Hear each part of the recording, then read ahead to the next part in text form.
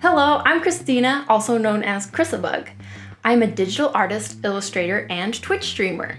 I really love painting colorful and expressive characters. So today I'm going to show you how I go about painting glossy and expressive eyes. And I'm going to be using the Artist 24 Pro by XP Pen.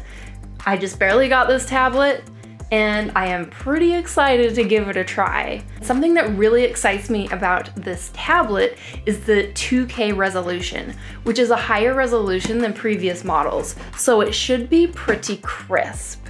Also, this might be the largest tablet I've ever worked on.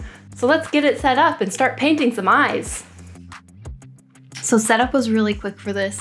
After I plugged the tablet in, I just went to the website, downloaded the driver, and installed the driver, which was pretty quick and easy. You just have to make sure that you uninstall other tablet drivers that you might have on your computer, just to make sure that they don't conflict.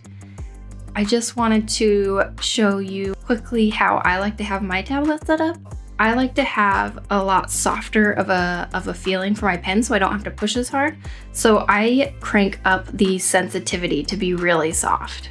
The other main thing I wanted to show you was how I map my two stylus buttons. What I like to do is for this, this top button here, I like to map it to my brush size. To do that, I just change it to the function key, click shortcuts, and then Control Alt. And so now when I click this button and I hold down, I will be able to change my brush size. The other thing I like to do is I like to make the other button a my eyedropper, so I can be color picking from my canvas, and to do that I just choose Alt. The other main thing that I want to do is I want to map my express keys. It's really easy to do that. You just have to come down here to Express Key Settings, click it, and then you can add what program you want to map to. So I'm using Clip Studio Paint. You can just add that from your programs that are running, and then you can assign every express key a different shortcut for you to use. Let's get started with the actual tutorial. Since I wanted to focus on eyes for this tutorial, I decided to start off with a drawing that had everything else colored in and a little bit shaded. That way we can really just hone in on the eyes without getting distracted. I'm working with the line art as the top layer right now, and the rest of the colors are underneath the line art. So the eyes right now are filled in by the base skin tone, which is underneath the line art, and that gives us a really good foundation for when we start to color in the actual eyes. Step 1, color pick that base skin color, open up the color wheel and drag the color left towards the gray. For eye whites, you are actually going to want to choose a little bit of a pinkish gray color. You usually don't want to make the eye whites fully white. Make a new layer and paint in the grayish eye white color. Use the smooth watercolor brush in Clip Studio Paint to soften the tear duct area of the eye whites. This is a default Clip Studio brush and it's one of my favorites. For step 2, pick the iris color. This is the eye color. So this character has green eyes, and I knew the background was kind of green, so I color picked from the background a little bit of a neutral green to use as the base color. You don't have to do it this way, but it is kind of nice to be able to color pick from the surrounding area, since eyes are really reflective and can take on the color of the surrounding environment sometimes. For this step, I just recommend using a hard round brush to fill in a solid color. For the next step, you need to know which direction the light is coming from, so make sure you have that decided. For this piece, the light is coming from the upper right area. So I'm just gonna draw a little arrow here indicating where the light is coming from. So we're gonna add some soft gradients to the iris.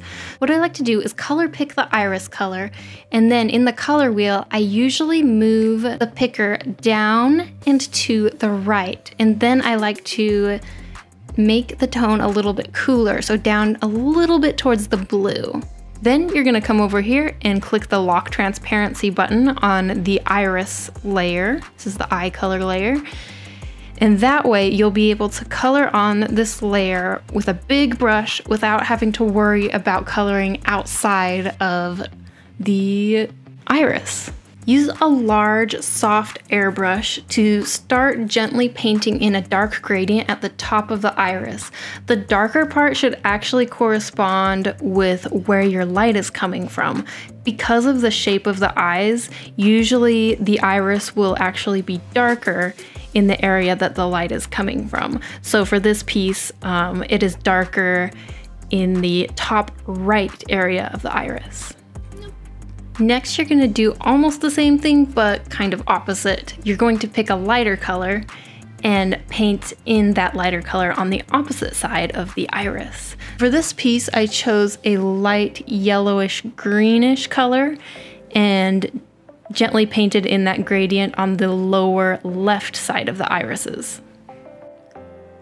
Now that we have our flat colors in for the eyes and a little bit of an interesting gradient happening in the irises, it's time to start shading. Make a new layer and choose a grayish purple color to shade with. Then switch the layer mode to hard light. This is actually how I do all of my shadows most of the time, and it works really great for eyes as well. You could play around with switching the layer mode to multiply or overlay, but for me, I really like how the hard light layer mode makes the shadows kind of colorful.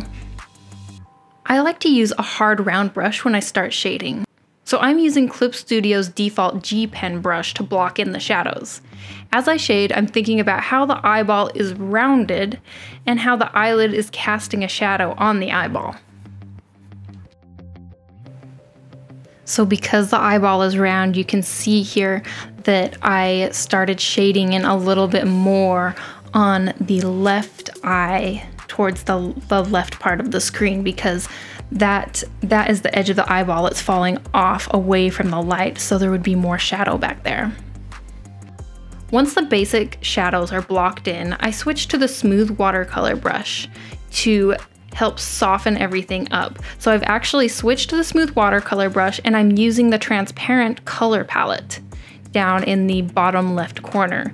So if I pushed hard, I would completely erase the shadows, but I'm not pushing hard. I'm just gently brushing the edges of the shadows to soften them and give a little bit more of a rendered feeling rather than a cell shaded feeling. And all the while, I'm thinking about how the eyeball is rounded.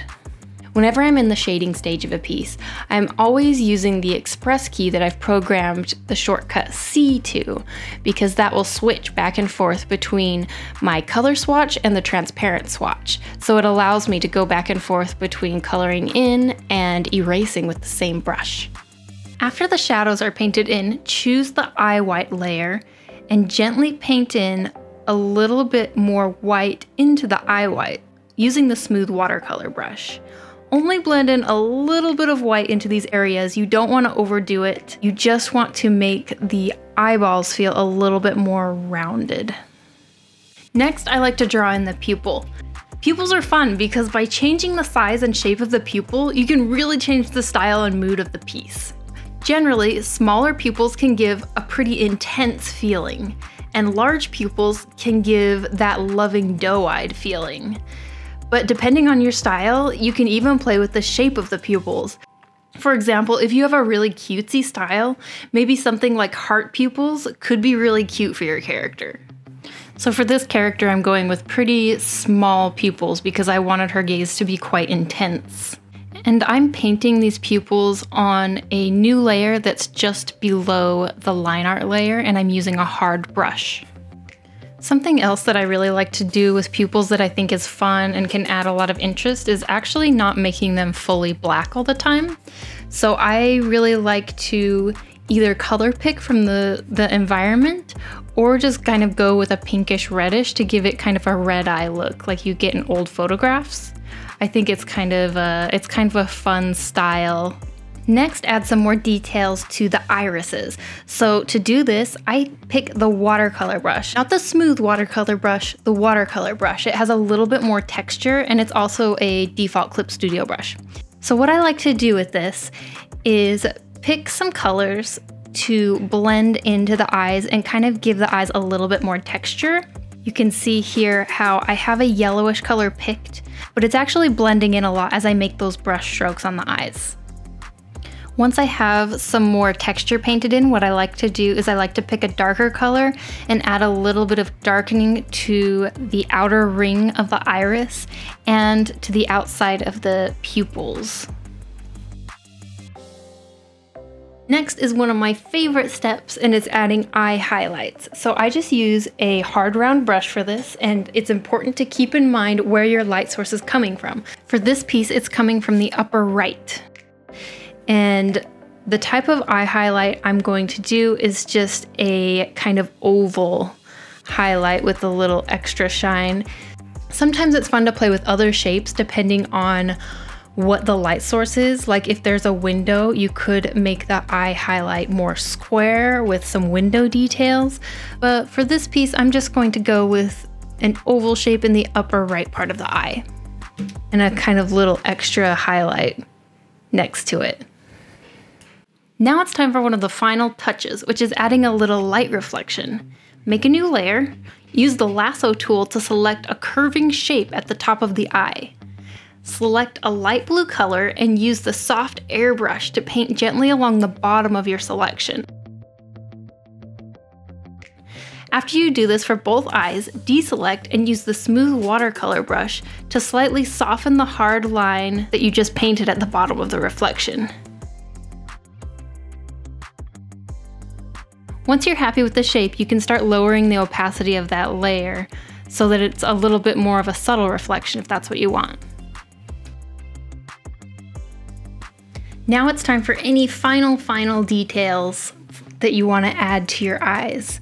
So this could be things like adding a little bit of details inside the eyes, depending on the style you want. Like this kind of ring that I like to do on the irises, I think is kind of fun. Another thing you could add is a little bit of makeup if the character wears makeup. If you really want to make the color of the eyes pop even more, you can create a new layer, change the mode to glow, and use the airbrush to lightly paint the areas that you want to be more intense. Since this character's eyes are green, I chose a green color and painted over a few areas in the eyes that I felt could use a little bit more pop. So here is the completed artwork. I hope you guys found this tutorial helpful. I've really enjoyed working on this tablet. The larger display is something I could definitely get used to. It's super nice having a large, colorful display, and the 2K resolution makes the images appear extra crisp. You can't see any pixels, which is really nice. As far as the drawing experience itself, it was very smooth. The texture of the screen is not too glassy, which is always nice. And then having all of the extra express keys is a huge plus because I can program every single shortcut I would ever use. If you guys want more info about this tablet, make sure to visit the XP Pen website. There's a link in the description, and happy drawing!